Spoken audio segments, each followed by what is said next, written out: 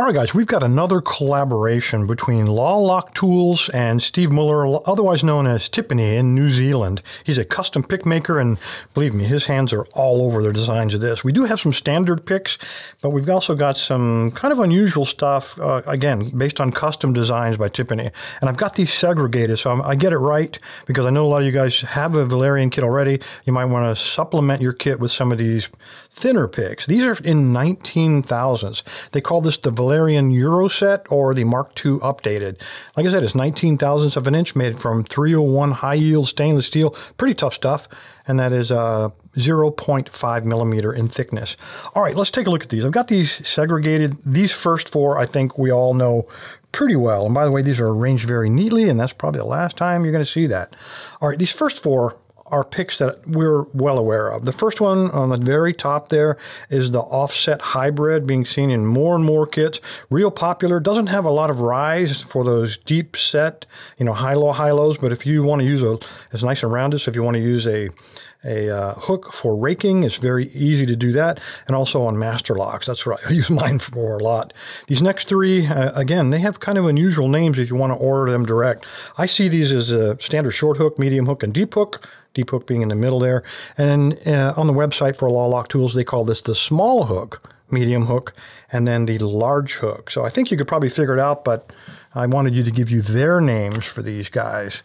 By the way, the kit sells for 50 pounds, which is $63, that's US. There is a 10% discount. He's going to provide me with a code for Lock Lab viewers. I'll put it down there in the description if you're interested. All right, these next four, and again, I've done my best to identify these. These are Tiffany special custom picks. So going along with that, they have special names. The very top one there is called the Scimitar, a little bit thinner on the end. Nice little hook on it to help you get up in those tight spaces for those medium cut. If you want something a little deeper, you go with that next one. That is Tiffany Teardrop. The third one is called the Bijou. And it's very similar to this next one, although the shaft on the Bijou is a little bit thinner than on this one, and that one is called the Tiffany Lockout Buster. All very, very handy. I really like these last two, and I'm going to play with those a little later. We'll see how well these 19,000s work on a lock. That's too tight for a 25, but perfect for a 19. All right, here we go. I think you guys have probably seen these guys before as well. Here we have a Reach Diamond. I think of that more of a DeForest half diamond. And next one I think would be kind of a DeForest half ball, but they call that the Reach Diamond and the Reach Ball. Next one is the Hybrid Curve. Really popular with guys that pick Medicos. It lets you get in there and manipulate those pins. Rotate them to the right angle before you pick them to the correct height. And now we're kind of back on familiar ground, at least temporarily, with these three guys. We have a City Rake, or L Rake. And then, thank goodness, a name I don't have to look up. I don't have to look at my notes for this one. This is a Bogota, or triple peak, and then we have a snake rake or S rake. And now we're back to the weird stuff. You guys have seen these, well, one of these before, I think. If you take a look at that one, it looks like Nessie, Loch Ness Monster. Little nose and humps. You've seen me play with that before when that was first introduced. And then we have the one on top. I don't know for sure this is a Tiffany design, but it certainly looks like it. It's very much like the Nessie, but it's got a little bit more curve on the bottom here. And they call this one, if I get this right, the Hog Snout. Now these are kind of hybrid picks because you can use one side to rake, and then you can flip it over and you can use a fairly nice hook to help you finish off the lock with single pin picking. So these are pretty popular with lock sport competitors. Really cool picks. In terms of tensioners, we have a total of 4 different top of the keyway tensioners. You guys have seen these before.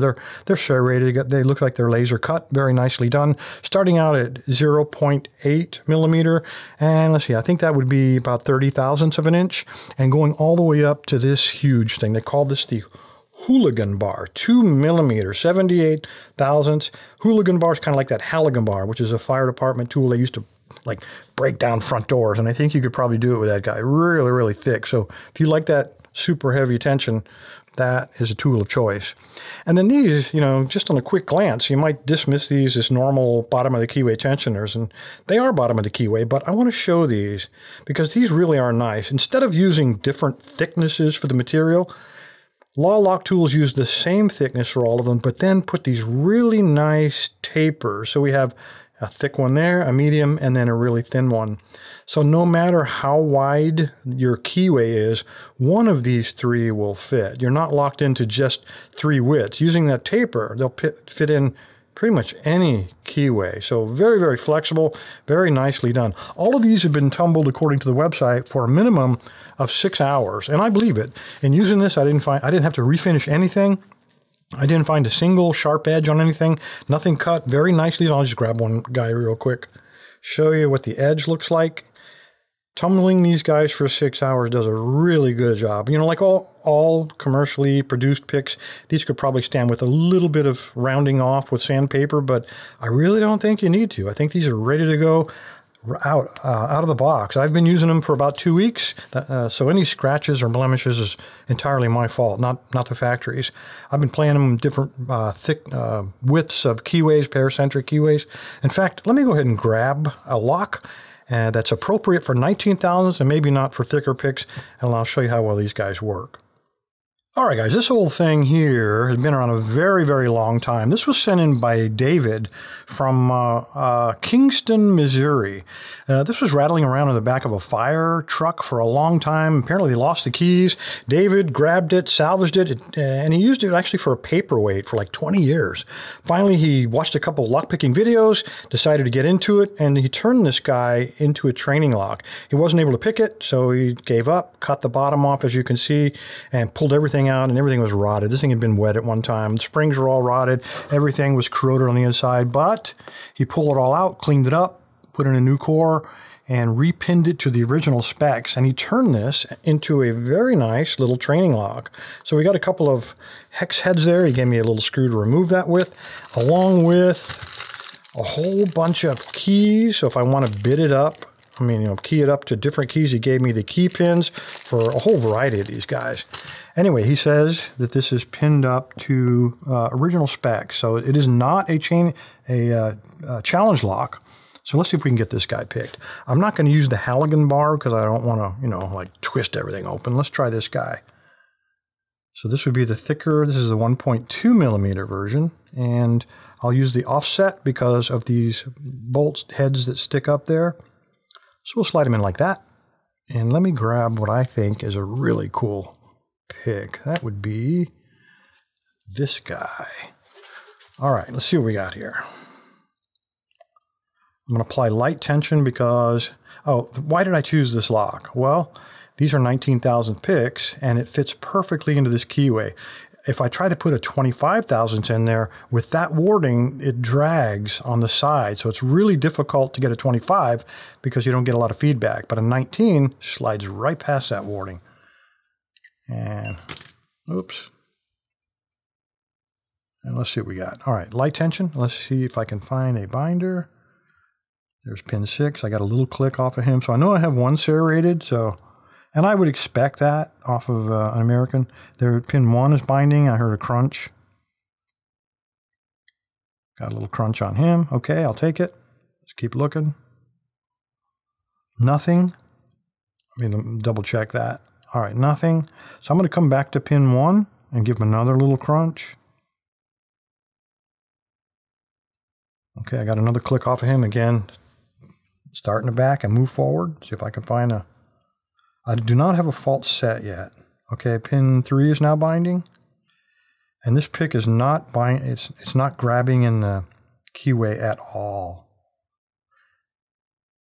Getting pretty good feedback from it.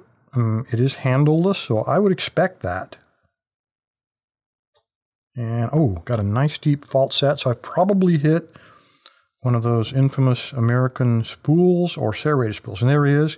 There's pin 4. I'm getting counter rotation. Come on. Okay, got a nice click, but I've lost that fault set. Let's keep looking.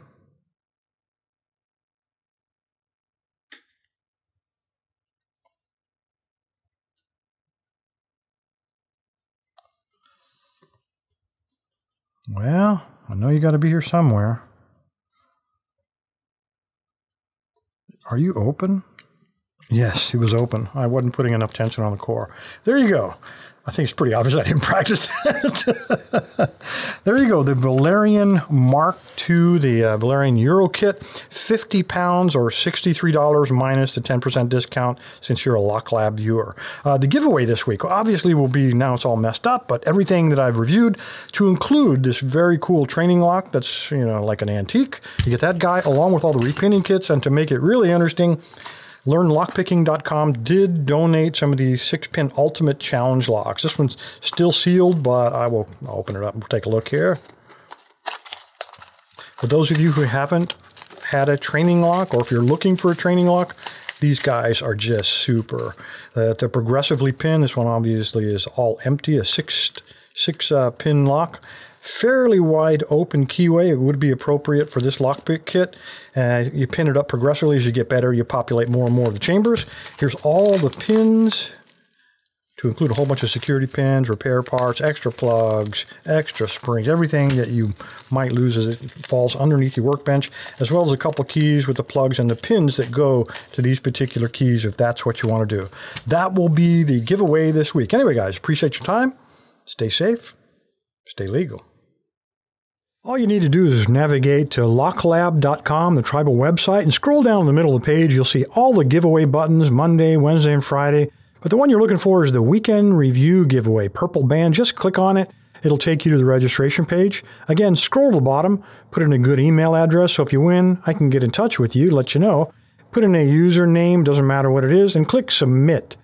When you're done, you'll get a green check mark confirming your entry. Thanks, guys.